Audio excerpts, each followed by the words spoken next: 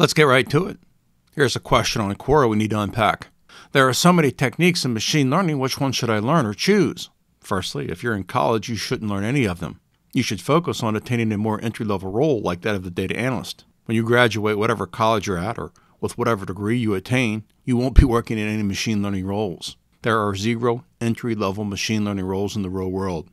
All right, back to the question. There are literally hundreds of machine learning models in existence.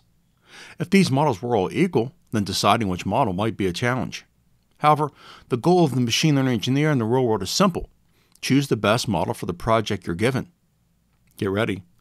The top model for 99% of all machine learning problems in the real world are a solved problem. We don't have to guess, we know what they are. Right now, 80% or more of all applied machine learning is regression and classification on structured data. For many machine learning engineers, this will be their life.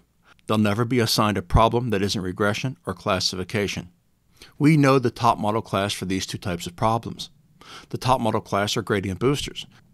There's no decision to be made when you're assigned a classification or regression problem on structured data. If you want the best model, you're going to use a gradient booster. The same applies to NLP problems and computer vision problems, basically the rest of real-world machine learning. We know the best model class for these two types of problems are deep learning models. I don't have to guess, look it up, or ask anyone. I know the answer. So, in the real world, model choice is very, very simple. You use the best model for a given problem that you're assigned. And we already know what the best models are for almost all real-world problems. Thanks for watching. Don't forget to like and subscribe, and have a great day.